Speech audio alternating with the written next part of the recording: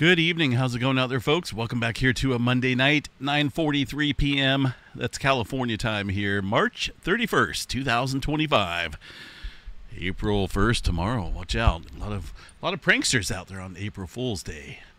3.9 earthquake, the latest in a little cluster of earthquakes there across the Alaska area, including a 5.1 earthquake striking fairly shallow, about 7 miles deep here. Look at this cluster of activity. We got to watch this here because we could be looking at maybe some foreshock activity. This is fairly decent amount of earthquake activity here. It's possible these could just be aftershocks following the 5.1, but there's always, a little bit of concern here. These could be some some foreshocks to something much bigger in the area. We'll keep an eye on that region. Either way, it's let's see where that's located. Some type of lake down here.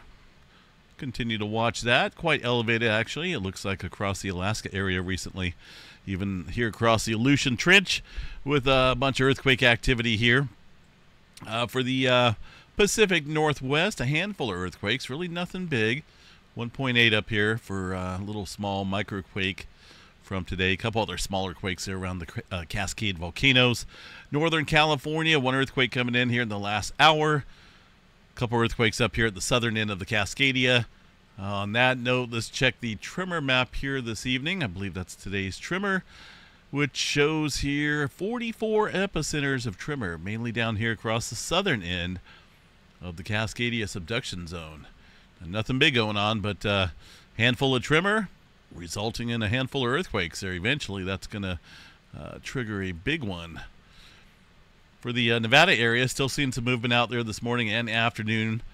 Nothing major going on, just a couple smaller quakes. Well, can't really say smaller quakes because 4-pointer and some 2s and 3s out there as well, out in the region of Nevada that really haven't had a lot of earthquake activity happening in. Bay Area of Northern California, San Francisco, pretty quiet. Southern California down here got, well, just typical movement. I've really not seen anything of unusual activity for now. Up at Yellowstone National Park, super volcano, nothing showing up there on the map. I do want to double check that, make sure we got the most recent data. And some wind events earlier. This is, I believe, some type of outside interference locally there to that seismograph station, but really not seeing any earthquake activity right now showing up there across that super volcano. Texas oil fields, and that's about it. Oil fields getting hit out there. So far as, let's see what we got for the latest, largest magnitude out here in the last 24 hours. That's going to go to the 5.6 there in the Indonesia Islands area. Alaska's up there, though. Fairly recent, the most recent 5-pointer. Definitely keep an eye on that. I know they can get some big earthquakes up here, that's for sure. Let's take a look here. I'm kind of curious to see when the last big one was specifically up there around that area. I'm going to go 6.0 and above. And we're just going to go back here to the year 1000. I just put that in there just to make sure I'm getting, all the data that they have available here. Oh, I did not mean to do the entire world. Oh, jeez. Wow. Okay, I'm surprised my computer didn't crash on that one. 14,000 earthquakes. Yeah, including, the biggest earthquake of recorded human history. I need to redefine that. Did not mean to do that. Modify search. I need to draw a little area, little rectangle here on the map where we're seeing the earthquake activity right now. It's kind of around this lake area. If I remember right. Let's see, let's double check that and make sure. Yeah, just north of there, or to the northeast, it looks like. I wish they would get this fixed. Still a little glitchy on their maps. I believe that's the right area. All right, let's see what we got. Wow. Okay, just one earthquake here back in 1990. Pretty deep one, though. That's associated with the subduction zone, the Aleutian Trench down here. So not a whole lot of historical data as far as surface rupture up here. But I'll keep an eye on it because we've got a little swarming going on there. Across the rest of the planet here, movement way up north, literally on top of the globe here. Some 4s stirring up. Mediterranean area, some 2s and 3s, and a couple aftershocks across various areas where we've had that, seen a series of 7-pointers here recently. Myanmar area, Indonesia Islands region.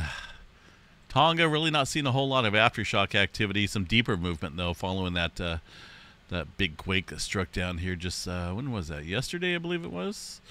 I don't know. It seems that days seem to be all running together right now. A 7-pointer there yesterday. Some aftershock activity, including a 6-pointer or 2, but that is very typical. Nothing major going on there across the New Zealand area. Just a 3.5 in the region that had a 6.7 here a number of days back. It's a little bit of aftershock activity. Pretty good cluster going on here across the the Molucca Sea area, it looks like. It's going to be this region right here, just outside there. Flores Sea, it looks like, around the Java Trench, eastern edge of the Java Trench there, seeing some elevated activity. Japan, pretty quiet up there for now. Not a whole lot going on there through the that subduction zone region.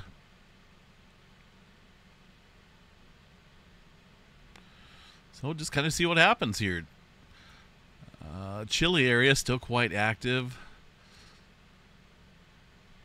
All right, quick space weather activity events. Looking at a little blackout going on right now. Get that every 24 hours with the spacecraft losing data during the eclipse that happens every day. Still watching. Oh, here's a newer sunspot. It's kind of popped up out of the blue, this region right here, but there's a bigger area back over here that's been sizzling with M flares. That's 4048. Let's check out the latest magnetogram image here of that area. There it is. Quite a dynamic sunspot region, holding steady. I don't see any signs of any weakening, so therefore the threat possibility will remain high. X-flare potential up there around 25% or so. Also got a newer sunspot down here starting to form some magnetic structure. We'll keep an eye on these two as they are likely candidates there for seeing some X-flare activity here in the near future. We're getting bombarded with protons here, and I'm not exactly for sure if this is a result of that large X-flare a number of days back. I think it was back on Friday, right? So it's been more than a couple days. That flare that shot off was over here on the northeastern quadrant of the sun, shot off away from us.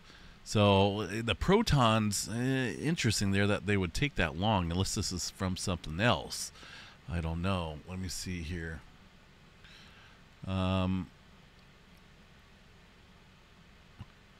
This is likely the result of particles finally finding their way past our planet following the large CME observed off the east limb on Friday. I don't know. That's just a little weird. Either way, we are getting hammered with protons right now, and they're showing quite nicely there across the polar regions. No major roars in the forecast for now. And of course, the flare threat remains elevated at a decent chance there for some X-flare activity, 25% chance. Storm Prediction Center, not a whole lot going on tonight. It looks like some thunderstorm activity out here across my neck of the woods and the rest of the Intermountain West regions. Also a slight chance for some severe weather across the extreme east with some tornado wind, and that's about it. Some tornado and wind threats out there. Now the day tomorrow, a little bit more activity stirring up here across Kansas, beautiful state of Kansas.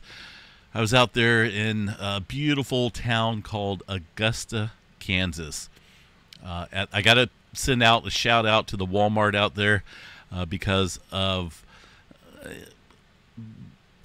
I'm not going to lie, of all the Walmarts I've been to, this is by far the most professional looking one, the most courteous, and it's not advertisement, it's just a shout out to a decent community out there. I like that area, Augusta, Kansas.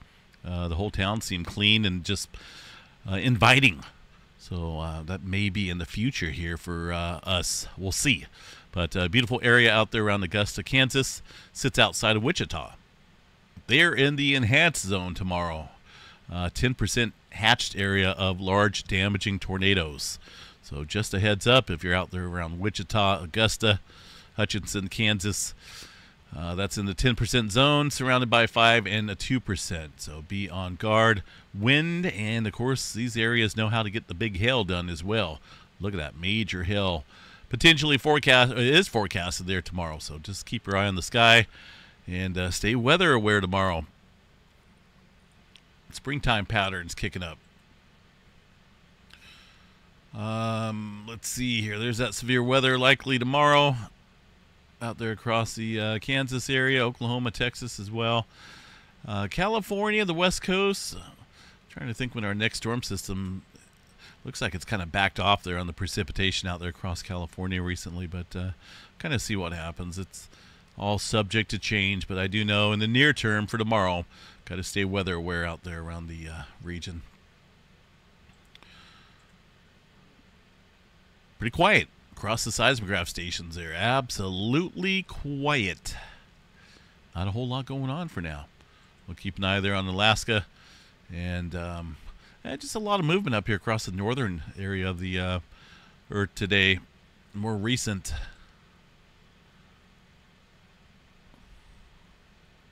All right, I'm out of here, folks. Kind of tired. Going to be a little chilly tonight here. Not too bad, I guess. A little bit more rain expected overnight, and then that's about it, clearing.